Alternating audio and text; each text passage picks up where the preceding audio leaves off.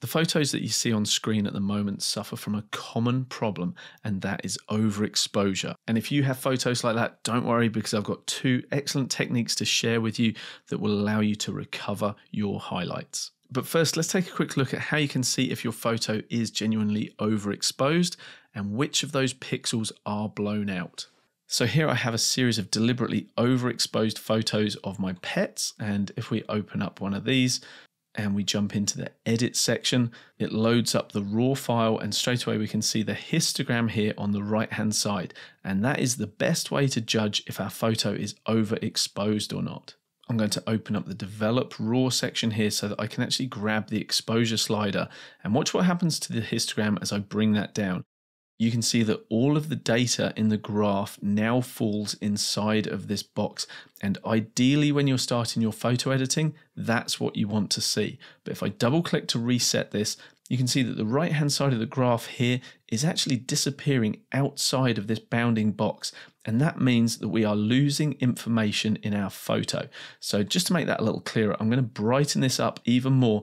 And you can see that as our cat blows out to pure white, you're seeing this huge spike on the right, and that's basically telling us that we have so much data that is now being lost outside of our photographic visual spectrum. So basically what the histogram is showing us are the brightness values in our photo, with the shadows and the blacks being on the left-hand side and the highlights and the whites being on the right-hand side.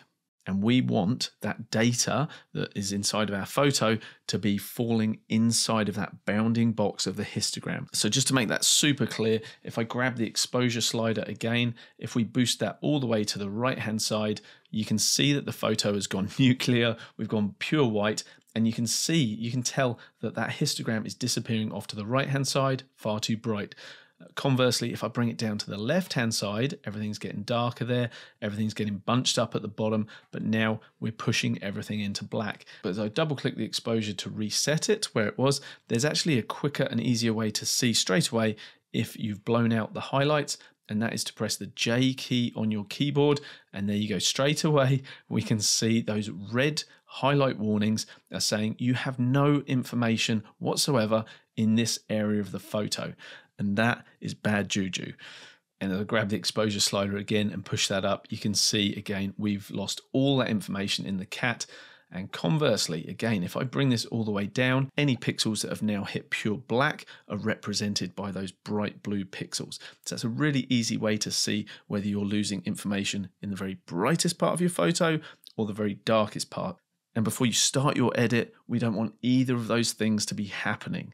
So if we've lost our highlights, what are we going to do about it? Well, there's a couple of things we can do. Let's work on this photograph here, jump into the edit section again, and as a Kickstarter, let's press the J key and we can see all of those red highlight warnings saying you've got no information here, Anthony. So I'm going to jump into the develop raw section, and that's where we want to be starting every one of our edits. And if you don't see develop raw, the likelihood is you're either working on a JPEG file or a TIFF, or you've already applied another tool.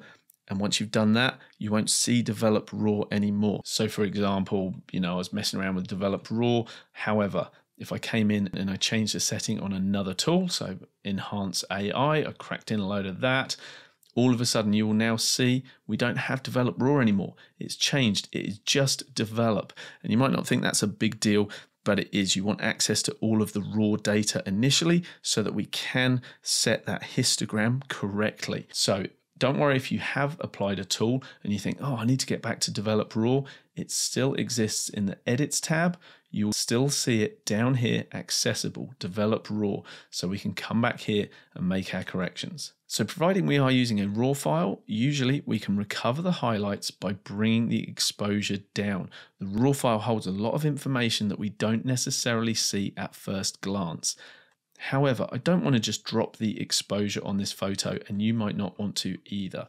So the first place you want to come to recover your highlights is, well, of course, the highlights slider.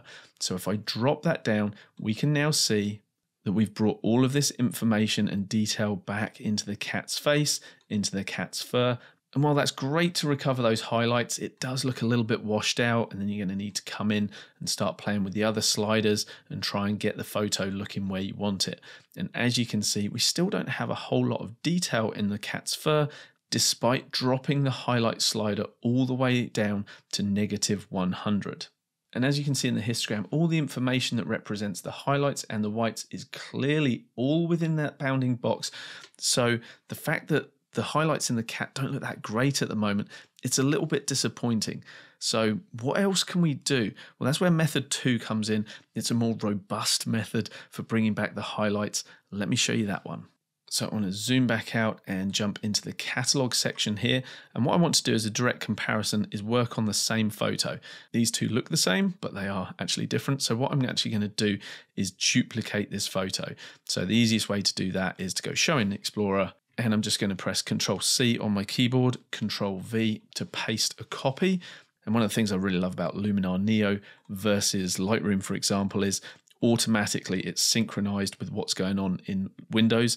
And so now I have that copy available to me.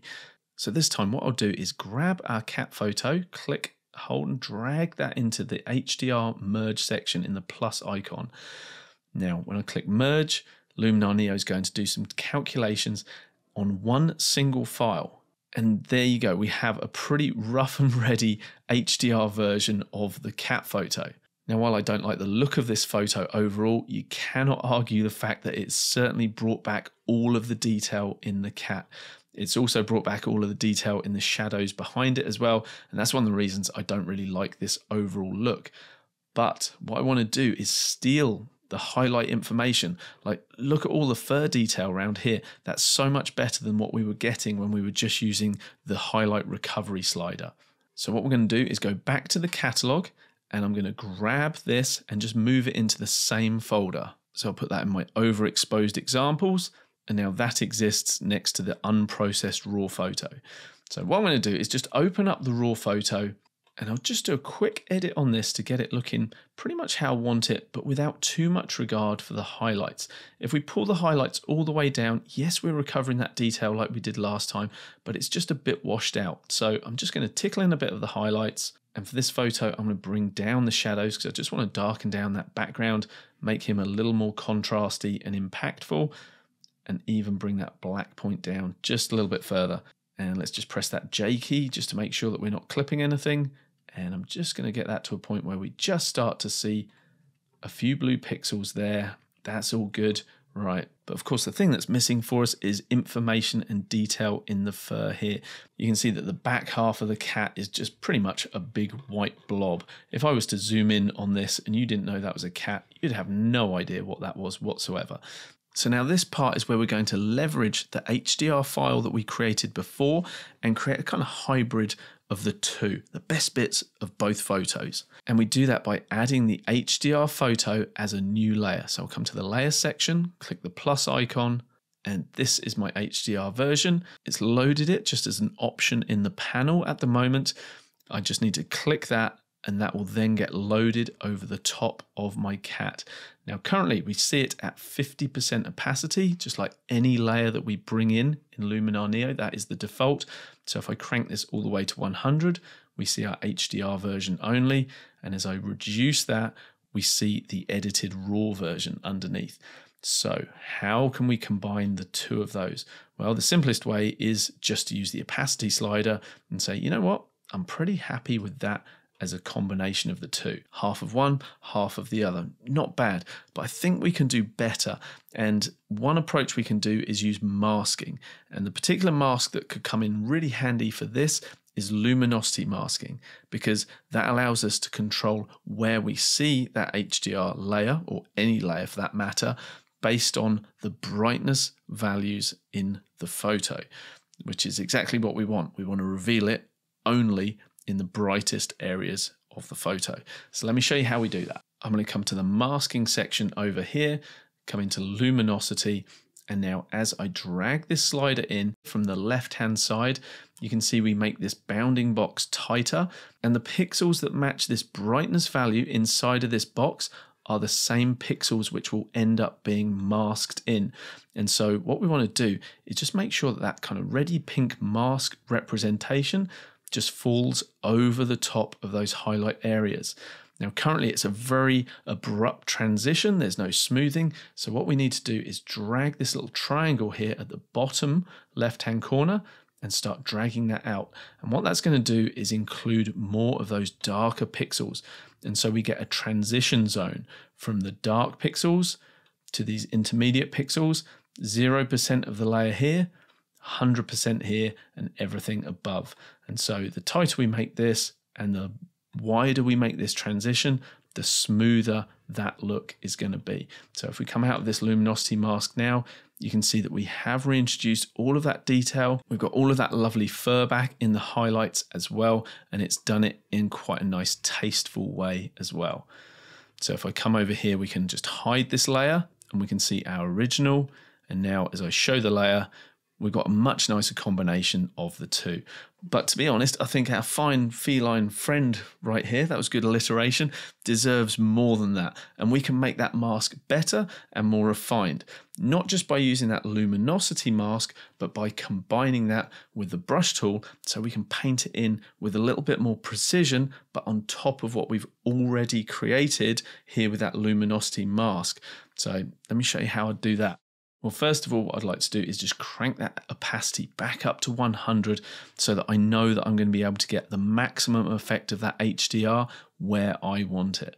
So we'll jump back into the masking section, come to brush. Having the strength set somewhere around 20 is pretty good, making sure we're nice and soft, maximum amount there. And I'm going to click once. Yeah, so currently we're on the erase mode so that I know anywhere I paint, I'm going to be taking that HDR effect away. And what I might do is put that a little bit higher just for now so that I can clear out the background pretty quickly. I could use the background removal AI tool, but for this instance, I'm just going to stick with a brush. Sometimes I just like and prefer that more manual, hands-on approach to my editing. So you can see things are looking a little bit weird on the cat here. And again, that comes down to that transition between the bright and the dark pixels.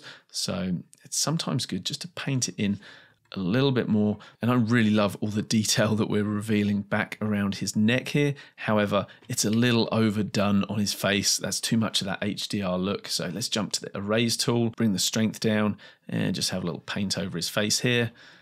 Just anywhere that you think the effect might just be a little bit too strong, you can just paint it away. Okay, let's have a toggle of our original, our overexposed, blown out photo, and then release and look at all that detail we've brought back. So let's zoom in here so we can really see that area that was just overexposed, very bright, no detail, and then bammo, we've brought all of that detail back. But if you still feel that it's just a little bit too over the top, and perhaps it is, but you know, sometimes it's good to just go a little heavy-handed for these videos so that you can clearly see what's going on. But you've always got that option to jump back into the properties section, grab the overall opacity amount and just bring that back down. So now we've got our before and our after, before and after, really like that. The only real drawback with this method is if you want to carry on your edit, and I suggest that normally you would do, what you need to do is actually flatten this down so that any tools that you apply to this photo now don't just affect the layer that is selected, which is what would happen if we work on it like this. You want it to affect the photo as a whole. So what we need to do is actually collapse this down into one single editable photo. So what we want to do is export this photo by right-clicking, come to export, and I'll send it to the same catalog location. I'm going to use a TIFF format, which will give me the option for maximum quality by saving in the color space Adobe RGB and also making sure that my bit depth is not 8 but 16. And once that's exported, we see a photo that looks identical to the original. However, it doesn't have the little icon in the top left, which represents that there are edits applied to this photo. This one is a completely flat photo without any edits applied.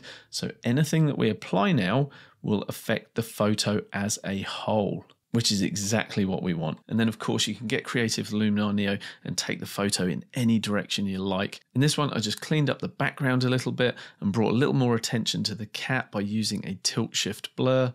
And from there, I did my favorite thing at the moment, which is to introduce some of those painterly textures just to give a bit more of an artistic quality to the photo. Also, for a limited time, I've got 80% off my entire texture bundle collection. So if you want to get hold of that as well, check out the link in the description below. And if you want to see how you can add textures to your photos as well, I'd recommend checking out that video there where I do a deep dive into applying textures. Thanks so much for watching, guys. I hope this has been helpful for you. If it has, leave me a like, leave me a comment, and feel free to share this with someone else you think might benefit. I'll see you in the next one. Bye-bye for now.